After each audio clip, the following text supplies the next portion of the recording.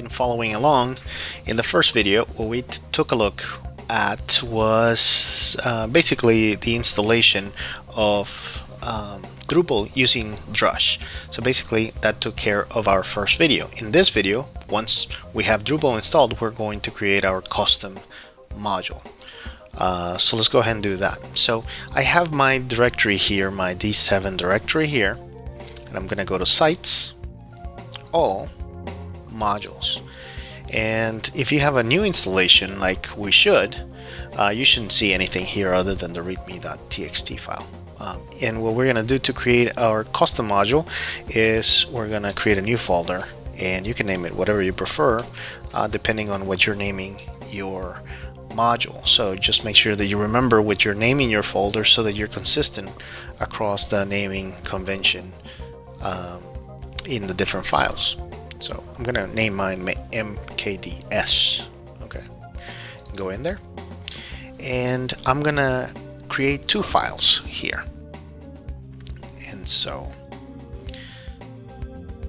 the first file is going to be the info file that gives the information about what the module does. And I use a software called Text Expander that allows me to do that without having to remember exactly what the configuration is. So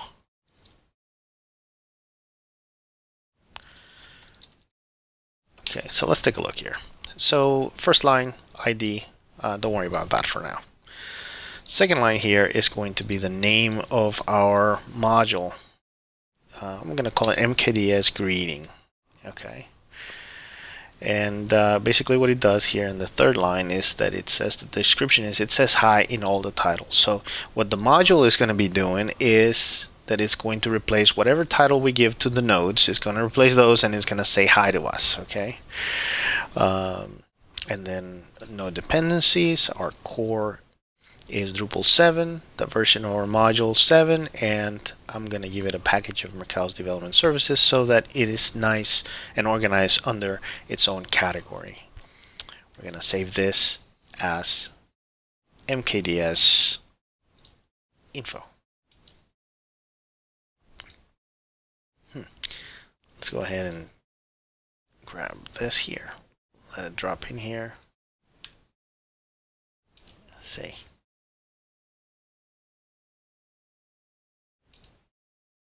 Let's see. One more time. So modules, MKDS, there it is. Save. Okay. As you can notice also, this is not a PHP file. And that's kind of important so that you don't add the PHP tag. Alright, and let's get rid of this so that we create our module file, which is a PHP file. And we're just going to give it here a little description. So let's say MKDS greets us every time. And there are conventions for actually the commenting and everything you do before you actually start coding your functions in these PHP files. We're not going to go into details of those conventions because you will learn more about them as you progress doing more custom modules and so forth. Especially important if you're submitting these modules to be hosted in Drupal.org. So don't worry about that for now. I'm going to save this one as mkds.module. Alright, so basically you can see that I have two files named mkds.info and mkds.module inside of an mkds folder. And that's pretty much it. So first thing I'm going to do here is I am implements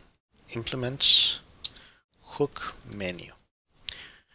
What hook menu does is it creates, let me just do it like this to show you. What hook menu does is that it associates a URL, a specific URL, with a function. Therefore, every time that somebody visits the URL in your Drupal installation, it actually comes back with some information. It runs that function. So what we're going to do here is we're going to return the items. So we're going to set items, which is an array, of course, and we're going to set this to admin settings mkds. So when people go to this URL here, they're going to fire up a function that we're going to define in a second. So this is an array in itself. And so we're going to give it a title.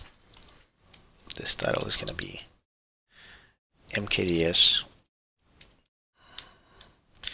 I'm using the T function here so that it is available for translation. It's a good practice to do that. Okay, and then description, which the description is, it says hi in every title.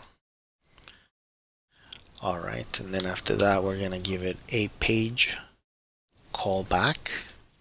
And what the page callback is the name of the function that is going to be run once people visit here. So I'm going to just say hi, because it can be anything. So I can set it to whatever I prefer. Then I'm going to set the access arguments. Okay, and I just noticed that this is not an underscore, this is just space. All right. So the arguments here is going to be an array of the access parameter. In other words, who has access to this? Who can run this? And I'm going to say if they have permission to access administration menu, which of course this is already set somewhere, so this is an actual permission. So it's not that I'm making it up here.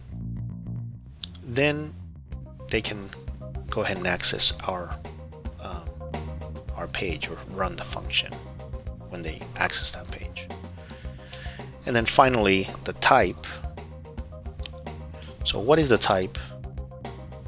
And it's a constant called menu normal item, and that finishes this up. So that's the implementation of hook menu.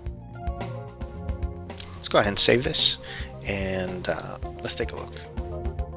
So we go down here in modules. So I clicked here modules, and we have our own sub section here called Mercado's Development Services, and it has the name that we set in our info file, the version, and then a little description here. So we can enable that, and voila, that's actually our custom module, and that's great stuff. So it is enabled. However, if we were to go there, nothing would happen. And the reason nothing would happen is because we didn't actually declare our page callback or our function that we're going to call. So if we were to go there, we would get an error because it's not calling anything. We didn't declare that function. So in our next video, what we're going to do is declare that function and make the functionality happen, so that we close by knowing exactly how to declare those functions and how to make things happen within the code in our custom module. That's in our next video.